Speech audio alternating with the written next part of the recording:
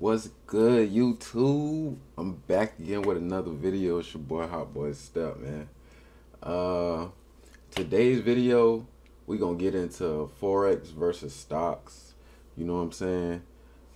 Stocks is more of the companies that represent the dollar worth, their net worth in the stock market. You know what I'm saying? So it's like you can look up these companies in the stock market to invest in them. You could buy some stocks and shares and buy options inside the stock market. You know what I'm saying? And make money off of that. But in like Forex, we talking about Forex versus stocks. Forex is just the exchange of different currencies. Like, for example, the money we use in America is the dollar, the US dollar. And then you got the European dollars and the Japanese dollars and the Australian dollars and the New Zealand dollars and the African dollars and the French dollars. Like, man, all of these is like yen, pounds, and like all type of different stuff. But you get what I'm saying when they got different values amongst each other. So it's like what we looking at right now is a stock. This is the S&P 500. So it's like it's going up and down. Like, this is the way I like to look at charts. So it's like 4 at a time, and then next thing you know, we're going to get into the subject of Forex versus stocks. Like, stocks is just more like the availability to you amongst learning about stocks is to just buy some stocks, buy some shares in these stocks. You know what I'm saying? Buy some shares in these stocks. And then next thing you know, these values of these shares is going to go up over time, because one good theory out there is all stocks go up. So everybody just buying a piece, a chunk of every single share in a lot of these known companies that they tied to. And next thing you know, they trying to make money off it. They trying to have the money sit for a long time, maybe a week, maybe a month, maybe a year. You know what I'm saying? 2 years, 3 years, 4 years, 5 years, 10 years. If you lucky something like Bitcoin, you would have held for 10 years and you would have been a millionaire by now. Okay, so the name of the game is to win. But in stocks, the most game played to win is going up. Okay, so you're gonna buy a call, or you just gonna buy a piece of a share for this thing to go up and have the value go up. Okay, but in Forex, when you talking about Forex, you talking about trying to make money whether it goes up or it goes down. You know what I'm saying? So you trying to bet the money for it to multiply for every single pip, for it to go in the up direction or in the going down direction. And shoot, don't make the wrong decision.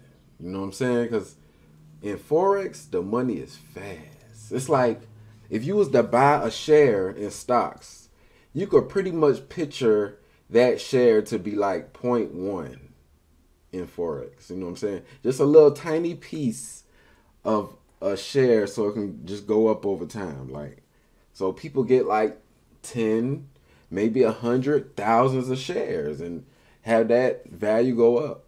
And you know, it's pretty safe in stocks at the same time. It's like you get a net of safe, like you get a safe haven net. So even if the stock is going in the down position, your position is still held in stocks. So it's like, so as long as you holding that stock for like, you know, months and years, it's going to be different dips in the stock market on how it's going to pretty much, you know, like move, how it's going to move in its path. You know what I'm saying? So it's like in Forex, you betting on it to go up or down.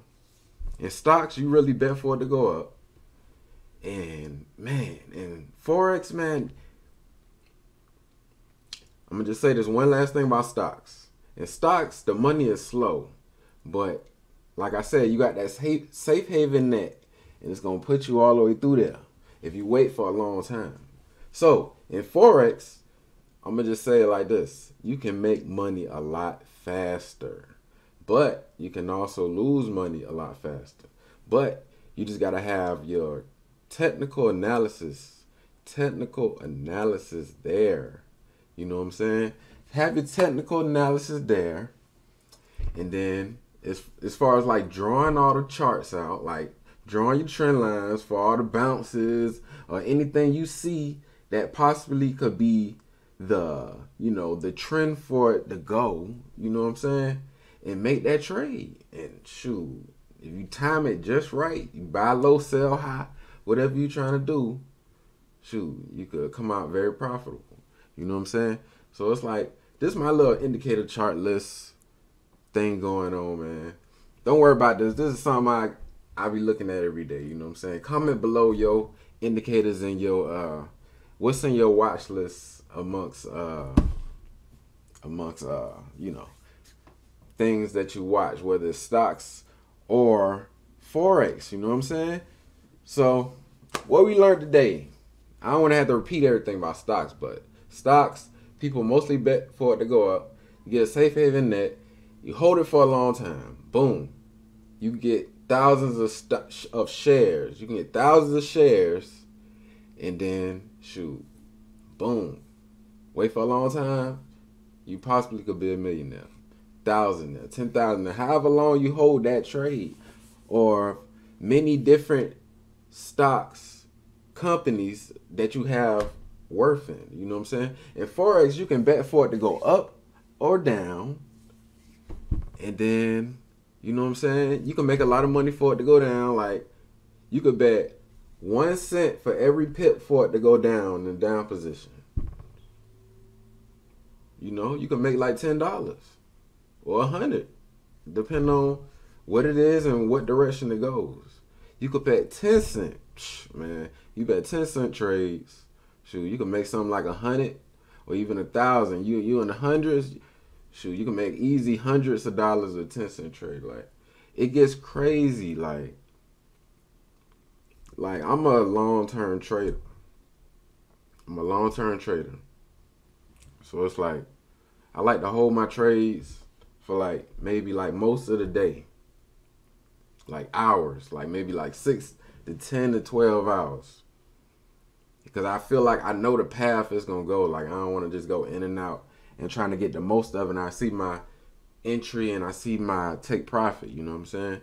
So, man, please.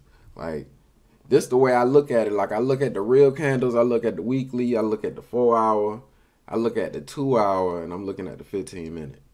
And I got all my moving averages. And I got MACDs, RSIs. You know what I'm saying? And, you know. And I just be looking at it. You know, it's not too much. Some Bollinger Bands on there. But yeah, comment below your indicators in Forex and stocks. It's your boy Hot Boy Step. I'm signing out, y'all.